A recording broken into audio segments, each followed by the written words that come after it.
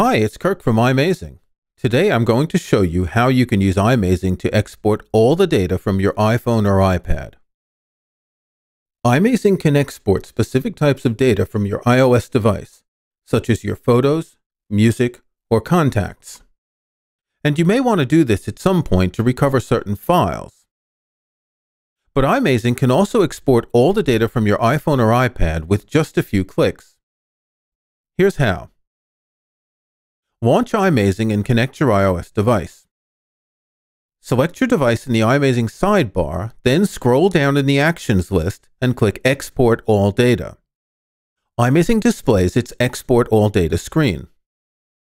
On this screen, you see the types of data that iMazing can export: photos, music, videos, messages, and more.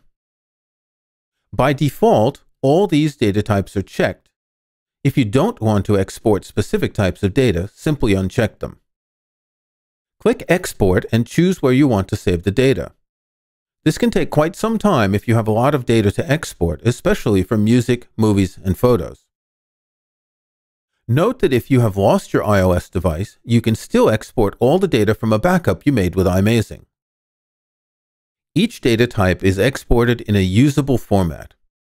See our Easily Export All iPhone Data to Mac or PC guide on the iMazing website for more information.